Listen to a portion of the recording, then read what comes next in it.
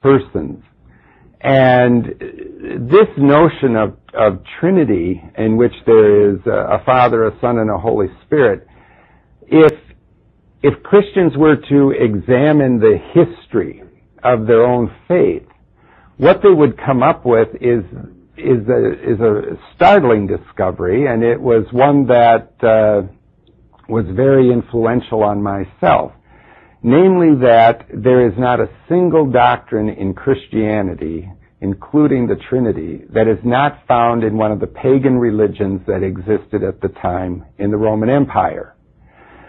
So when we look at the issue of Trinity, and we look at the issue specifically of the deity of Christ as Christians view it, we have to realize that what was going on at the time, and I firmly believe that the Apostle Paul was the starter of this movement of what's called syncretism, and he was taking the original faith of the Christian believers, the truth as it were, and in order to get a larger audience, blended it, or began to blend it with pagan notions.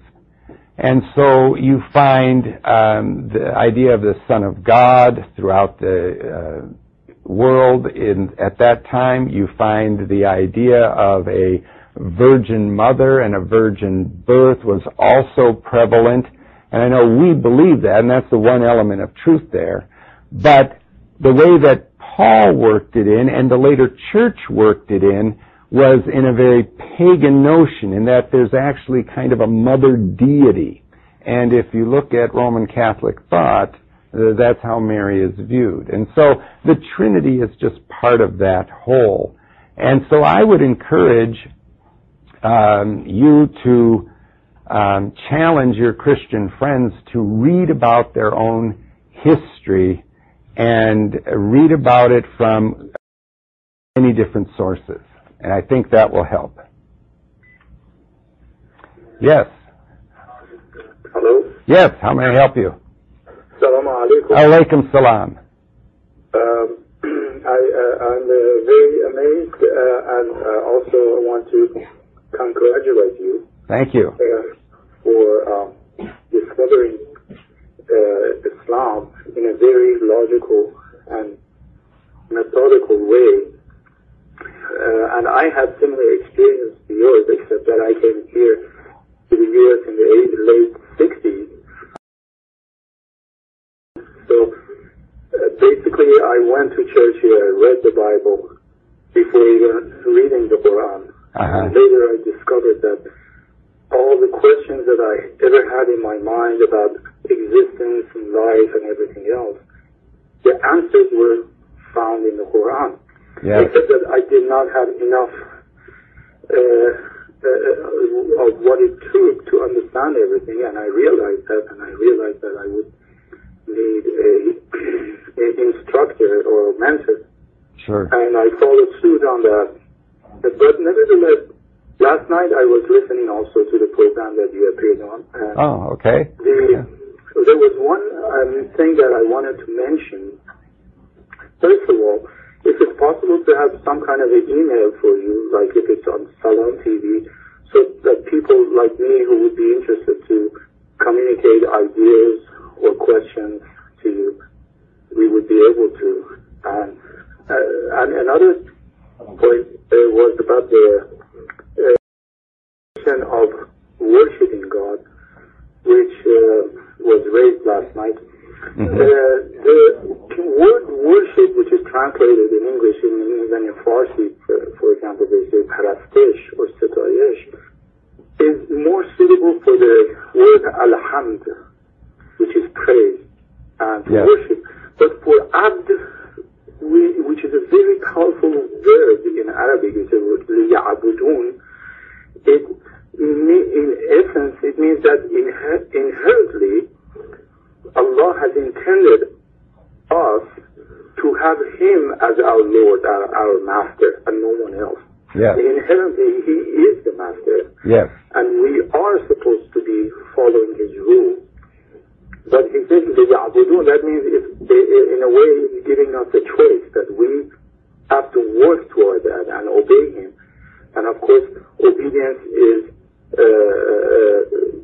in another ayah is to obey Allah and obey the messenger and obey the progeny of the messenger, which is the family of the prophet, the select imams from the descendants of Abraham, which be descendants of Muhammad sallallahu alaihi wasallam.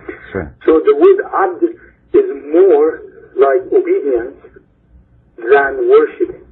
So in essence, we are supposed to see Allah as our master. Yes indeed. Another similitude that I saw in the way that you have reached Islam is in the second ayah of Surah Jumu'ah.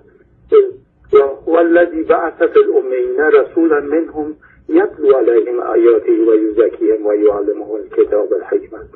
He has brought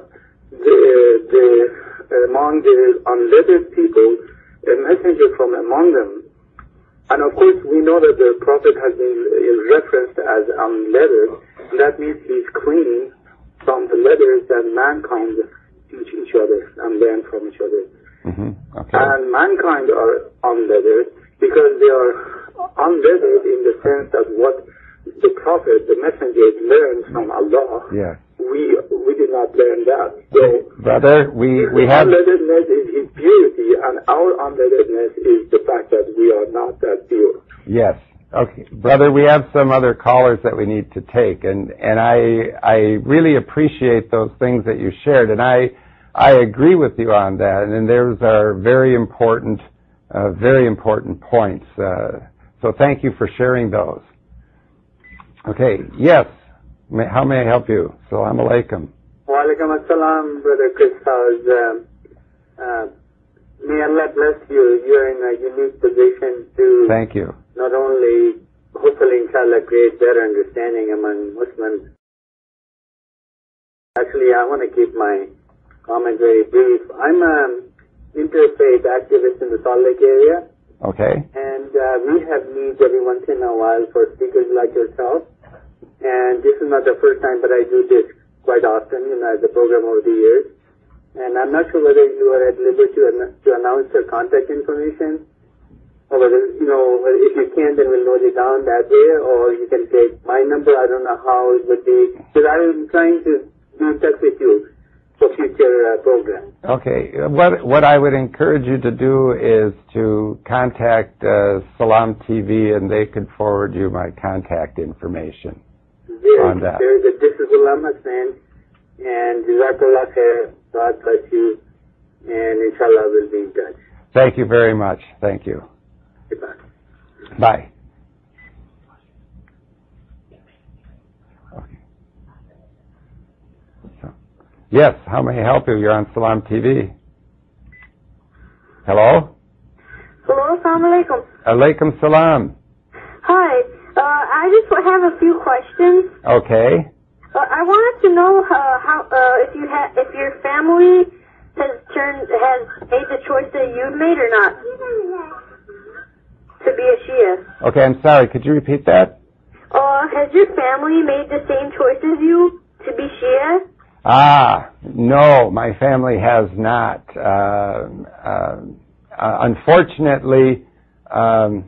Unfortunately, my daughter is not really interested in religion, and my parents and siblings are either very strong Christians or they also are not interested. But inshallah, that will change in the future. So if you pray for them, that'd be wonderful. How many children do you have? I have one. One, so your daughter, how old is she? She's 22. 22. Yes. Are you rich? Can you maybe marry her, huh? I don't know. Okay. Do you have any other questions? 22 years old? Yes. Do you have any other questions? 12. So, but I just had that question to ask you about if your family made the same choice as you. Yes. No, Inshallah, they will finally turn to you. Inshallah. Inshallah. Yeah.